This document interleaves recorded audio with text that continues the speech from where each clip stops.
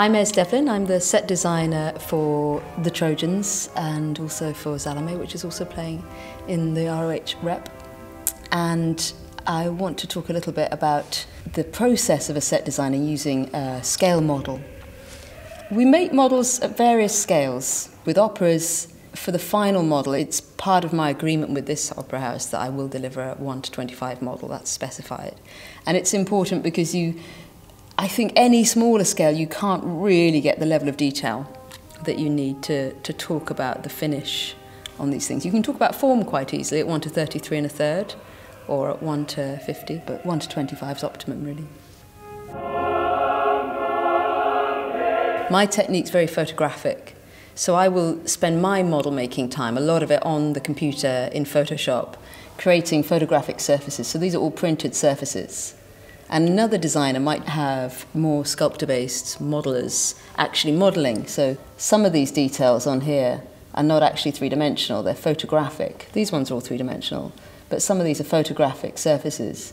And the reason I do it that way is because I'm trying to talk about a documentary photographic world. And especially in a house like this, which the standard of realisation of the design is extremely accurate. So if you give a model, it will probably turn out exactly like that model. There are many, many reasons why we make a model. The first reason is for the designer, using it as a design tool. We're designing space, we're designing in 3 dimensions, we're designing sculptural objects. So it's very important that all our decisions are made in 3 dimensions so that we can plan not only the forms of the objects, but the colours of the objects and the way the objects move in relation to one another. Once it's been made, it becomes then a very important element in communicating the design to the various collaborators who will realise the design. So the engineers, the draftsmen, the builders, they will all analyse this model and derive their drawings and their engineering analyses from it. The painters will then analyse the finishes and derive paint techniques from analysis of the model. The prop makers will scrutinise small elements and decide exactly how they're going to cast each of these objects based on how we've built this thing here. Next, as we get into putting on the piece, once we've built the scenic elements, in the rehearsal room, it becomes very important for the stage management team, the director, the performers, to understand the space that they're in. Because it's one thing standing in it and seeing these objects around you and having a sense of it around you.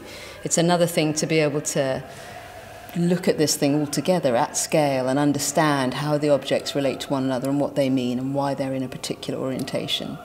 It's also useful for the lighting designer, the sound designers. It's also useful for all the collaborators to be able to come together on this model, agree how things are going to be, and all fully understand that they're talking about the same objects. I've sat in meetings about this horse, where we're talking about the pyro, the flames that are going to come out of this horse, or we're talking about how each of these elements is going to be built, and we all hold it in our hands.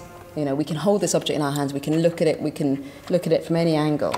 And okay, you can do that in a 3-dimensional drawing, and now you can turn the drawing around in space, but for me there's nothing quite like the information in a model.